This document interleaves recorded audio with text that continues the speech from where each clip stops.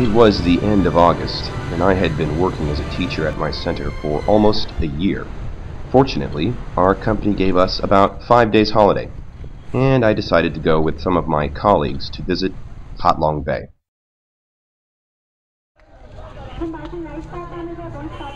So late one morning, we found ourselves at the docks in Halong City, after a harrowing 3-hour bus ride from Hanoi, of course.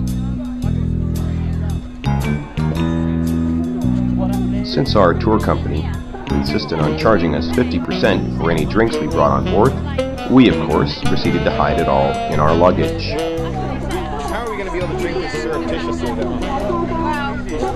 We'll figure it out later.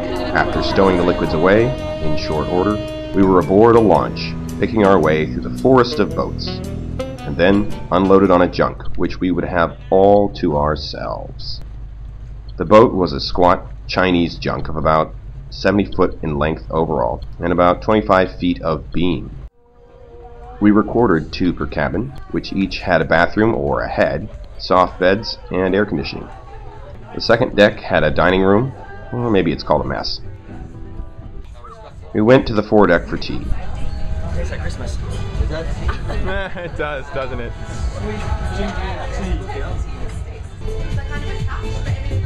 Followed by a multi-course meal in the dining room.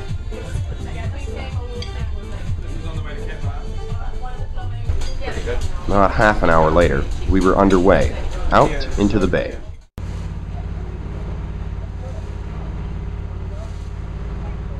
It seemed that due to the layers of regulations, all boats followed the same schedule to the same places.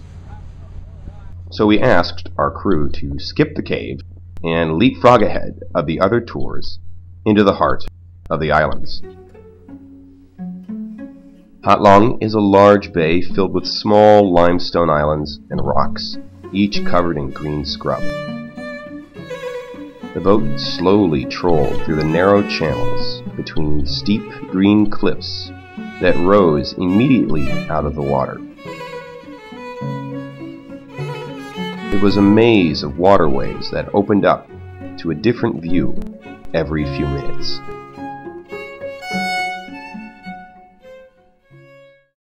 The weather was a bizarre smattering of rain squalls and sunshine, and these gave amazingly varied lighting conditions. Of course, we didn't just look. We also relaxed and talked and played Chinese chess. Does Reese need to go and get medical attention? What did he say now? He'd just woken up and he wasn't really that sure what was going on. A little ways into the bay, we stopped at a quiet sound with several little islands around our ship, and hooked up to one of the anchored buoys. It was nearly deserted, and we got into kayaks for a serene paddle around the area. Bomb for the reload! And the stillness was broken. Will everyone stop getting shot? By the melodious voice of Mr. Johnny. Marshall and Cameron taking up the rear. Naturally. Yeah. Too easy. So here we are on a kayak in Halong Bay. Beautiful limestone topography on a perfect day.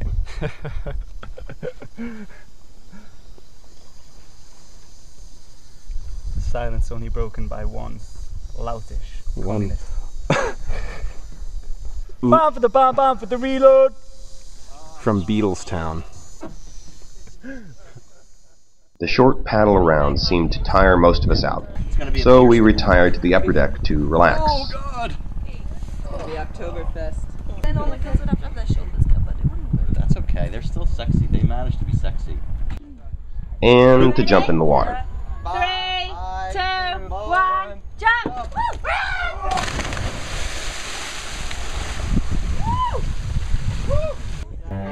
As the day waned, the other boats began to catch up with us for night anchorage, absconding our solitude. Yet even this did not eliminate the beauty of the location as the sun set. What a loser. Uh-oh. It's the Oriental sails. And night set in while we waited for dinner to be prepared. Bound, bound, bound, bound for the reload, reload. With the melodious voice of the Scouser ringing out. Finally, we went to the galley, and dinner was served. After this, we broke out the cards for some Texas Hold'em. Alright, that's good. Yeah. That's good. That's good. And this is quite amazing, isn't it? You're like, wow.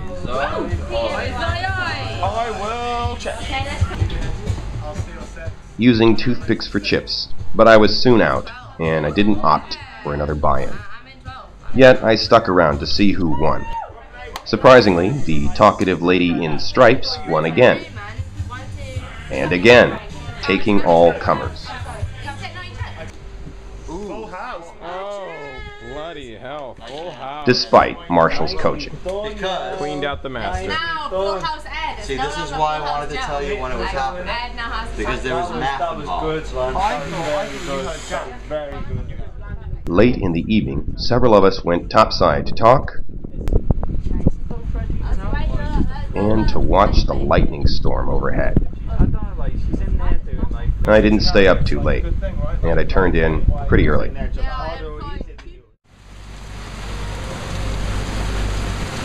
I awoke at 7 to a sudden morning rain squall.